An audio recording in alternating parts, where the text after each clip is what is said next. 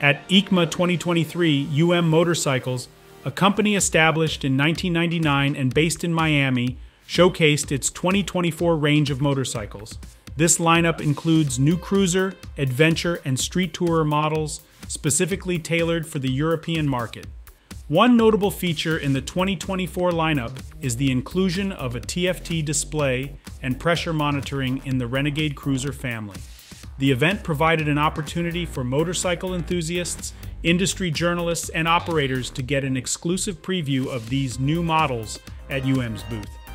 Motorcycles is focused on strengthening its presence in the two-wheeler market with these innovative, accessible, and high-quality products.